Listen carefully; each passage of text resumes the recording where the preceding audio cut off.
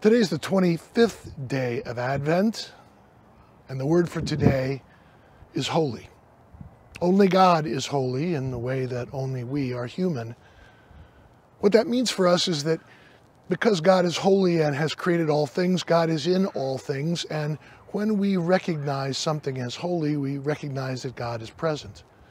Certainly that happens for us in the sacraments and in church, but anything in creation can be holy. Anything can be a vehicle of God's grace. The trees, the environment, a hug, a well-baked apple pie. We tend to know it when we see it, and holiness is everywhere. It's just not as narrowly defined as the church sometimes does.